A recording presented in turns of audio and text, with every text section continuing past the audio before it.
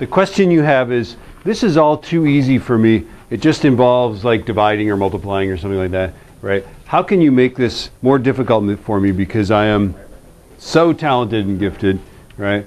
And so this is how we're going to make it more difficult, and that is that we're going to use the concept that power can be any change in energy over time. So for example, I could lift something and speed it up, right?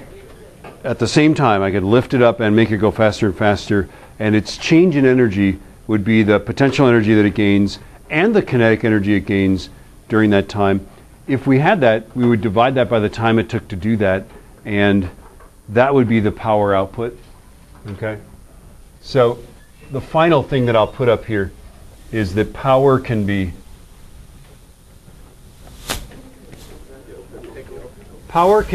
written as any change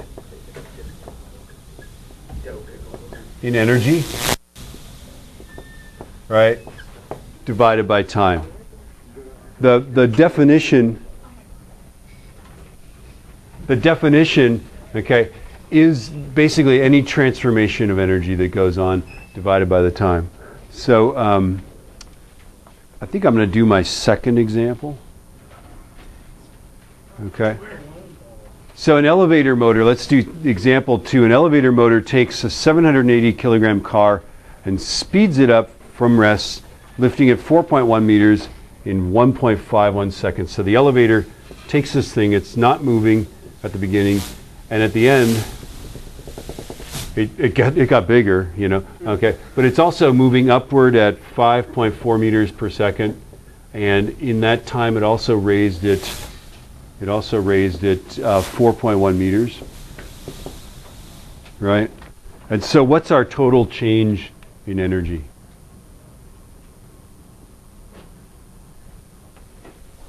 What kind of energy did we gain? Kinetic and potential, right? Yeah? Okay, we lifted it up at 780 kilograms, right? We have to lift it up and bring it up to a top speed of 5.4 meters per second. Maybe you're designing this, you're an engineer, right?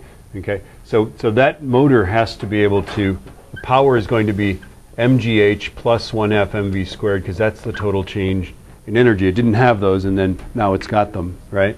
Divided by the time. So that's going to be, the power is going to be 780 times 9.81. The height is 4.1 meters, right? Okay, plus 1/2, 780, and then what's the speed? 5.4. Divided by 1.51 seconds. Okay. Then we need to, can we stop? I really would appreciate it if I'm teaching. We need to make quick transitions between whiteboard time, we can chat, to I'm teaching and you need to pay attention and not have side conversations, right? We got to do that quickly. We're an advanced class. I would appreciate if you could help me out here.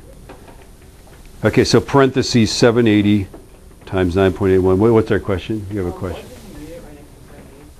780. What's the units of 780? I'm just multiplying by 9.81. Yeah, that's our potential energy. Plus 0.5 times 780 times 5.4 squared divided by 1.51. And I'm getting that this thing is kind of a lot of power, as you might guess, right? So I'm getting 28,307.8 watts, right? And then of course you're in America, so you probably would want to turn that into horsepower. So I'm just going to divide by 745.7. That's a 37.96. You don't generally do this. You're not going to do this for IB. I'm just throwing this out there, right? A 37.96 horsepower motor. I once knew a 500 horsepower electric motor. That was a big motor. Okay, that was the size of the motor part, was like the size of this counter, maybe 1.5 times that thing, and it was hooked to, I believe, It had like 3-phase power, 600 volts going into it. Had these big knife switches that you threw to like turn it on. Yeah. It ran a ski tow. Those are the motors that run like a ski tow. It was a marvelous thing. I think you could see the lights dim in all of Lynn County, Iowa when you turned that on. Like boom. So 37.96 wouldn't be all that big. What is the power of the Prius motor? Does anybody know? I think it's like 30 kilowatt. 30 kilowatts, I think, is what it is. What is it? What?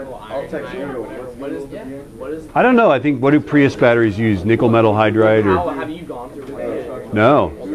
No, I hope not to for a long time.